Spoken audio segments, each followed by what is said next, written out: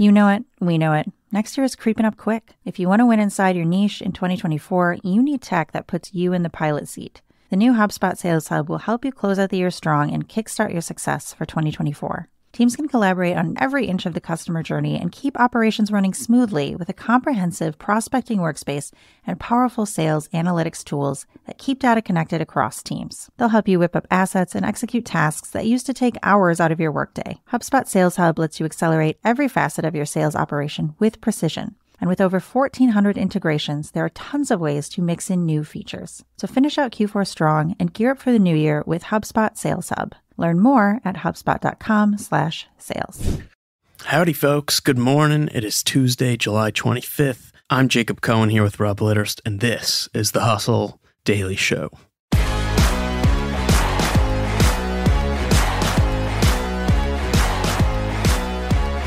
On tap for today, Netflix can chill. The gap between them and the rest of the industry only feels to be widening, and we for one are done calling it the streaming wars. We'll get into all this in just a bit, but first let's talk about what else is happening in the world of business and tech. Let's get crack-a-lacking. Okay, first things first, today in AI. While AI is everywhere, AI companies are not. Of the 43 U.S. firms on Forbes' list of top AI companies, a whole 35 of them are headquartered in California. We're unsure if that means the Golden State will be the first or last to fall in the digital uprising, and I guess we will see. Speaking of Californians focused on AI, Sam Altman wants to scan your eyeball now. WorldCoin is his new financial identity tech startup, and it's now officially launched outside of the US. Where available, users can visit an orb, as it's known, basically an eye scanning device, and gain a world ID meant to help verify one is human and not AI. Back to Altman's main hustle, though, OpenAI, ChatGPT will launch for Android next week, 2 months after its iOS launch, and users can pre-register via the Play Store now. On to something else, which actually you might be using right now. Spotify is increasing prices in several countries, with most plans bumping around $1 to $2. The company said the hikes are so that we can continue innovating, although they were probably thinking more along the lines of so that we can continue making money.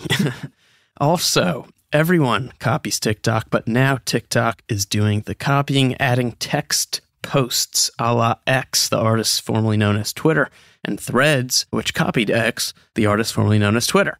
And last but not least, Adidas has made $563 million since May, selling off its Yeezy inventory. Last fall, Adidas cut ties with Ye, the artist formerly known as Kanye West, after the rapper's anti-Semitic remarks, but cool shoes beat morality, apparently. Yeezy demand was so high, Adidas couldn't fulfill all orders. With that, let's get on to today's main story. All right, JC. So you and I specifically on this podcast, I think, have talked at length about the streaming wars, but I think it's about time we can actually stop calling it the streaming wars. I think you're right. And I mean, it's always felt a little bit weird referring to competition between internet TV companies as wars. Other industries also compete, but you don't hear about the burger brawls or coffee conflicts like the classic Curb Your Enthusiasm episodes. True. After last week, it's pretty clear that it's not really much of a war between streamers anymore in the first place. Netflix has clearly emerged and has kind of always been the leader in streaming. Despite some rocky times over the last few years, it seems like they are in a really, really solid position to retain their crown for the long term. JC, we were talking about this earlier. They've made some big and somewhat controversial moves lately to bolster their position. What's going on here? What have they been up to? Yeah, so the biggest things this year were the launch of the ad-supported tier and really kicking off their password sharing crackdown, both opening up just huge opportunities and markets that were previously kind of closed to them by choice. And these are also both, important to note, shifts in strategy. Totally. You know, they used to promise that they'd never have an ad-supported tier or ads on Netflix. They used to tweet about how password sharing was caring, and now they're cracking down on it and charging more to do so. So both of those are still in the early days, but because of them, the company's profitability and subscriber growth are really accelerating as their competitors continue to just struggle a lot. One thing I thought was particularly interesting in Netflix's latest shareholder letter was that they barely even mentioned their alternative growth narrative that they have been plugging for a long time now. Gaming. Exactly. Yes. And, the last few years, that was kind of the next frontier of Netflix, and it probably still is in some ways. But, they didn't even feel the need to mention those things because they're doing so well on all the other fronts. They're kind of like, let's just save it in our back pocket for when we need it. The other streamers, in comparison, from Disney to Warner Brothers Discovery to Paramount to Comcast, are really just trying to keep up with Netflix, whose stock performance is just leaving them all in the dust.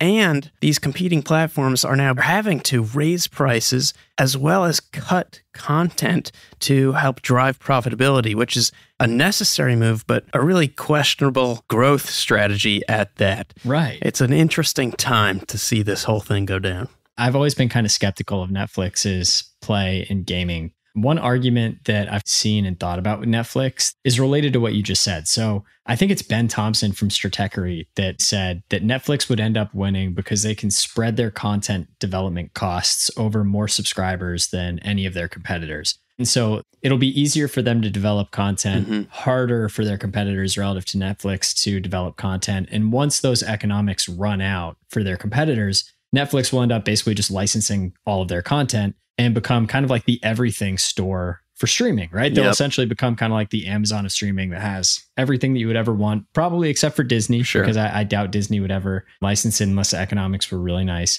But looking at Netflix's recent plays and how hard this has been for the rest of the industry, I think that thesis has legs and is kind of like the most likely scenario on how this plays out. And at the end of the day, like looking at the other players in streaming, besides niche streaming platforms for sports like NBA TV or like Shudder, which is a horror movie lover streaming channel, or I know there's an anime one as well. Like besides those sorts of like really, really hyper specific streaming platforms, some of these more generalist streamers, like you mentioned, Paramount and Discovery, I just ultimately see them eventually licensing their content to Netflix or someone else. Well, yeah, I think you're right. I think we're going to see a lot more consolidation in this space. I think we're going to see big players in this space sell or merge. You could see players like Paramount sell to a Disney or sell to an Apple or something like that, because I just don't see, like you said, how they're going to be able to manage and continue to keep up while they're continually losing money. Right.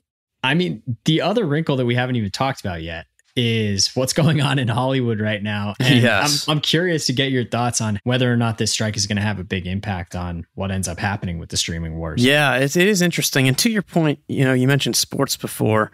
I do think one advantage that some of the more legacy platforms still have are sports, existing contracts, in some cases decade-long contracts that Netflix has not really moved into meaningfully yet. But sports is a live thing. And like you said, Hollywood on strike right now, a lot of new TV shows that are not live and that are supposed to go on TV later this year or next year are not being filmed. And Netflix happens to be in a, ironically, almost really good position here because they have really robust overseas operations. They have a large stash of pre-produced content. They also have no reliance on linear TV networks. And so they've just positioned themselves to really weather these Hollywood strikes well, which they are, of course, blamed in part for causing these Hollywood strikes in the first place. So it is an interesting time. And not just that, but they've perhaps even positioned themselves to benefit from these strikes to the tune of $1.5 billion in production cost savings this year. So it's really just remarkable how much this company has going for it now, and just the gap that to me seems to just be continuously widening between them and the rest of the industry. I started thinking about like, what is every streaming platform's value prop? You have those like super niche streamers that we were talking about before, like Shudder, but like those aren't going to scale, right? Like those are only going to grow to a certain size, and it's going to be for the super fans. Sure. But in a world where consolidation is definitely going to happen, I think it's pretty obvious. Like Netflix is going to end up being kind of like the one-stop shop for streaming when a lot of these folks putter out. And to end off, though, I want to leave everyone with some good news for moviegoers and the war against movie theater chain AMC's strategy to charge more for better seats. The company announced it is dropping its plan to implement that strategy, which I think is for the best, and I think anyone who goes to the movies will appreciate. Couldn't agree more. That whole thing just never really made a ton of sense to me.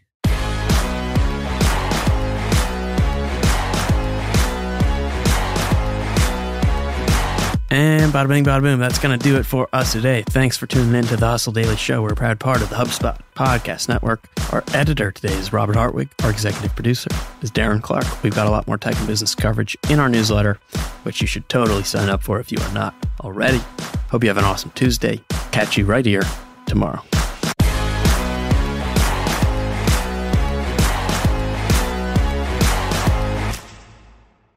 Hey, I want to tell you about another podcast brought to you by the HubSpot Podcast Network, the audio destination for business professionals. This one is called My First Million, hosted by Sam Parr and Sean Puri. My First Million features famous guests like Alex Hormozi, Sophia Amoruso, and Hassan Minhaj sharing their secrets for how they made their first million and how to apply their learnings to capitalize on today's business trends and opportunities.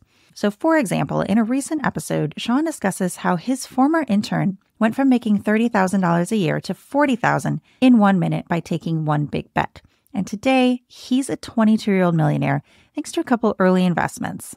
Want to know more? You can listen to My First Million wherever you get your podcasts.